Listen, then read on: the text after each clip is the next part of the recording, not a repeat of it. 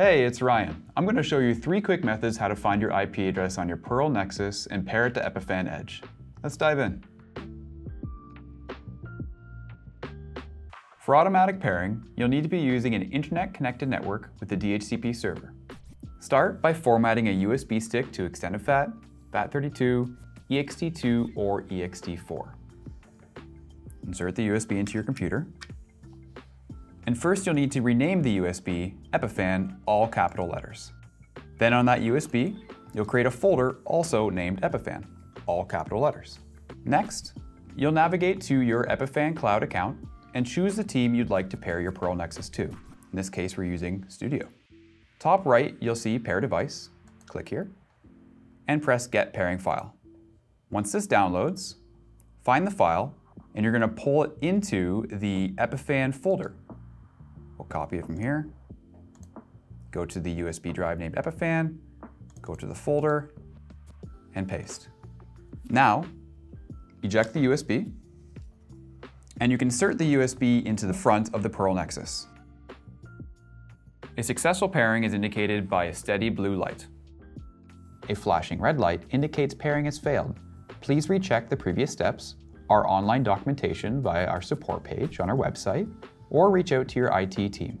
Your device will appear in Epiphan Edge. From there, if you have a premium Edge account, you can click on the admin login to log directly into the Pearl Nexus, or simply copy the IP address that you see here in the UI, put it into your web browser as connected to the same network as the Nexus, and you can start configuring.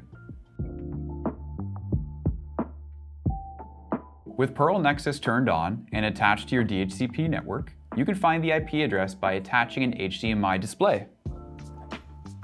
Just going to connect my display here.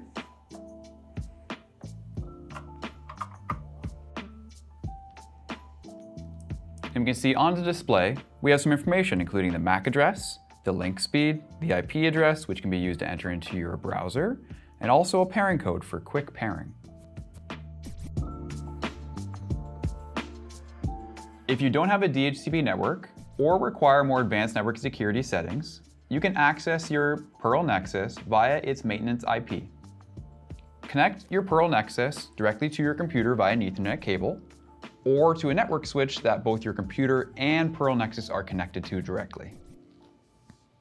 On your computer, navigate to your network connections, and you're going to change your IPv4 settings of your adapter. To do this, click Properties, navigate to IPv4, Properties, and you'll change the IP address of your computer. The IP address you'll enter is 192.168.255.249, and the subnet mask will be 255.255.255.252. Press OK. Also close this window and close out this window here too.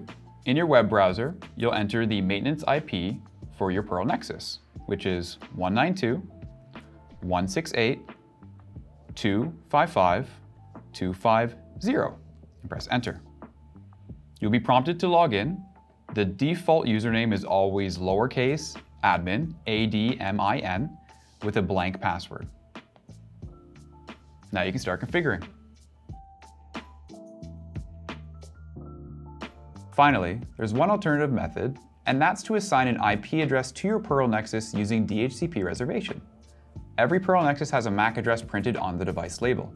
Your network admin can use this to assign a DHCP reserved IP address directly to your Pearl Nexus. If you have any questions at all, please feel free to reach out to support@epiphan.com.